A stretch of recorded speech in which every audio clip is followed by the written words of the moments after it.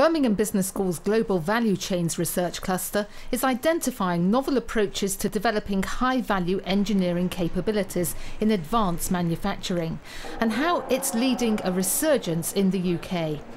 At the Royal Academy of Engineering in London, business academics and policymakers shared their views on high-value engineering.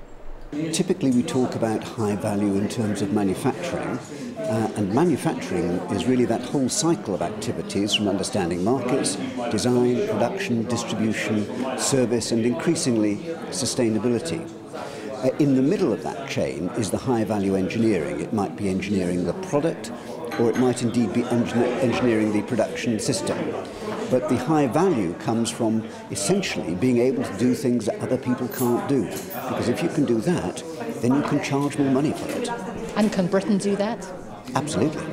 It will help industry and managers to cope with complex challenges and opportunities in managing their global business networks. The workshop heard how the latest data confirms the rise of high-value engineering made in the UK, demonstrating cutting-edge innovation away from structural barriers. But does the UK have the capabilities to sustain this? Yes and no. The work that I'm particularly responsible for within Rolls-Royce is about developing the capability and the design and development capability of our UK supply chain. And do we have the capabilities today? Yes. Will we have them tomorrow? Not without intervention, not without us helping those companies to actually develop the design and development capabilities we need them to have. The government, had to be fair to them, have done some quite useful things. There's an initiative now called Reshore UK, which is about a one-stop shop for companies looking at bringing activity back. They've done some useful things around capital allowances, for example, and also about R&D tax credits. So that's all very good. But we need to go much further in terms of support for finance, things like, I'd argue, for an automotive loan fund, for example. We really need to energise and incentivise the big players to massively overtrain and the apprentices they don't need to release into the supply chain. We could do a lot more, I think, in terms of trying to get energy costs down for our major manufacturers and actually making the UK an attractive place to invest through better capital allowances. One other thing, which is absolutely crucial, I think, in the wake of the European elections, is we have to stay in Europe. You know, manufacturers and especially auto component suppliers are not going to come to the UK if we are heading towards the exit door from Europe. Birmingham Business School's Global Value Chain Research Cluster and Cambridge University's Institute for Manufacturing also examined the wider context of the current trend of reshoring. Investments are now taking place in developed markets where proximity to market, reliable supply and quality are paramount. So yes, certainly investment coming back into the traditional areas.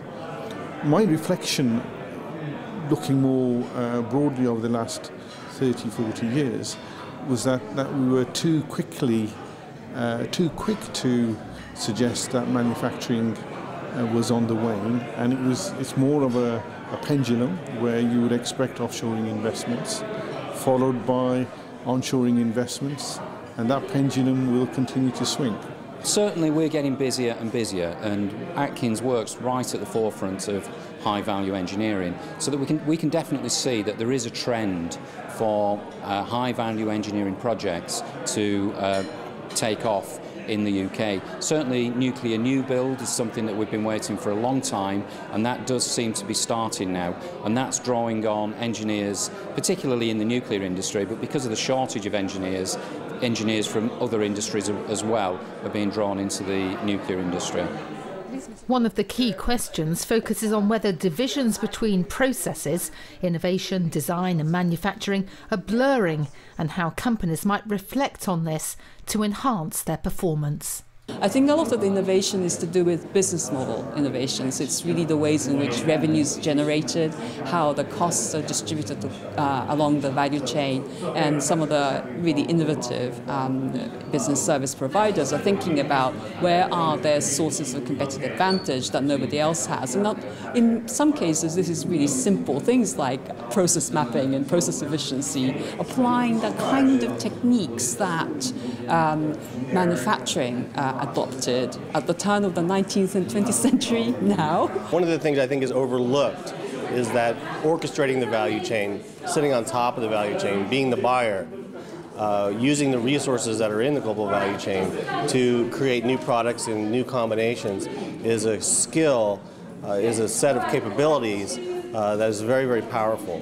And I think the trend, the idea is often to learn capability from the bottom up. With this workshop, we have been able to bring together scholars and industry to talk about manufacturing, and in particular the resurgence of manufacturing in the UK. Manufacturing is core to the global value chain research agenda, and we've been very successful in having a fantastic lineup of speakers who are really triggering interesting debates within the workshop.